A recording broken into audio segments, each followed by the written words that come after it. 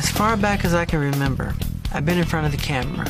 Not just the TV cameras, but I'm talking about my family taking home movies of me when I was really, really little. We lived in Gary, Indiana. My father worked in a steel mill, and we lived on a street called Jackson Street. Coincidentally, that was the name of the street.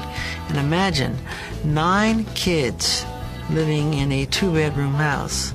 We had to wait in line to take baths, and that's a snowball fight, I think. Wrestling in the snow, that's me on the far right. I don't want nothing to do with it. They were pretty rough. Yeah, that's me. I'm freezing.